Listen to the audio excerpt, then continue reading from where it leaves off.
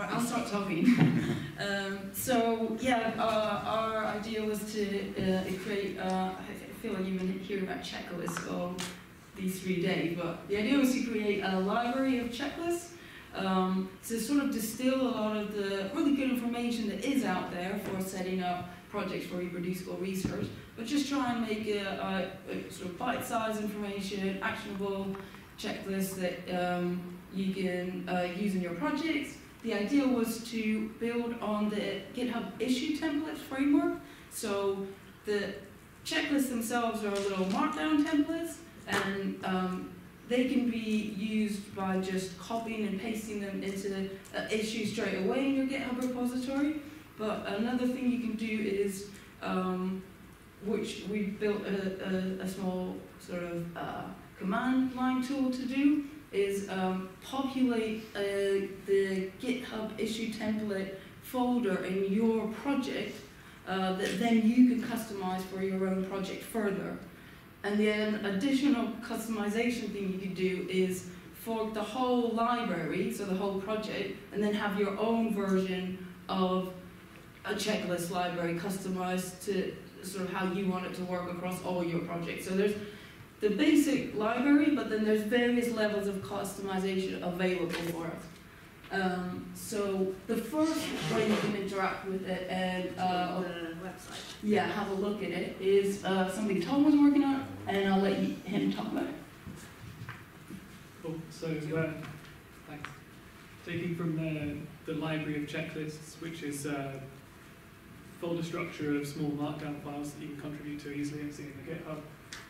We render them out to a Jekyll site, so this is done through Travis to post back to the GitHub pages.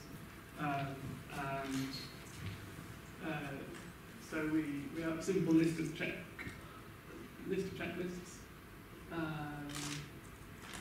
You can read it all neatly rendered.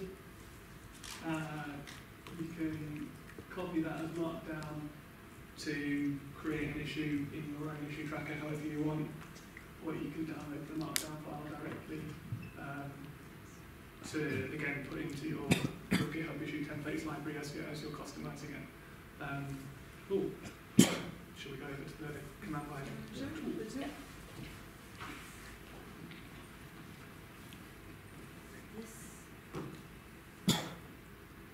Okay, so we've also got a nice command line tool. So over, where's my mouse gone? There we are. Cool. So I've got a nice little demo project here, and I've got blah, blah, blah, some files and whatever. And if I click new issue there, then you'll just see the standard new issue screen. However, with CheckLib, if I go,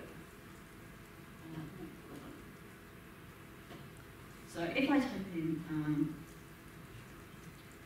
just my run, let's just run CheckLib, and it outputs a whole bunch of help information telling you how to run it. And you also get that if you do the same thing, but you add the dash help flag, then it will specifically give you this. Another thing it will do is it will list all the available checklists that it has. So if I do ls lists, then it has all the checklists available sorted by type.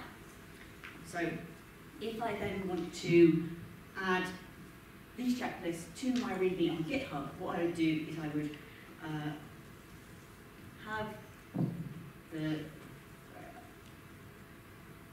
I'd choose whichever ones of the checklists I wanted. So let's say I want the HPC module environment checklist. So let's copy that.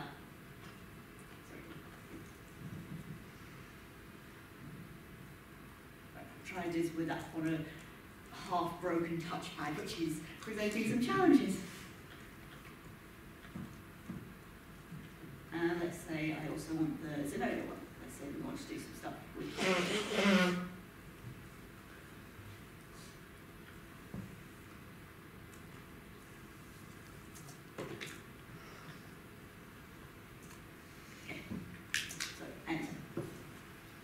You'll keep. Oh, I select the LS flag, didn't I?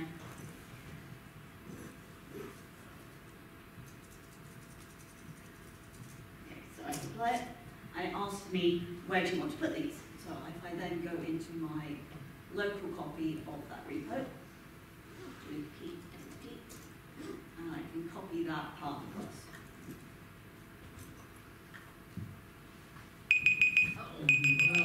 Sorry.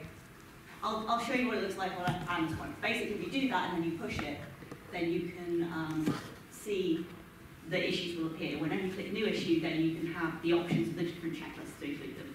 Damn technical difficulties.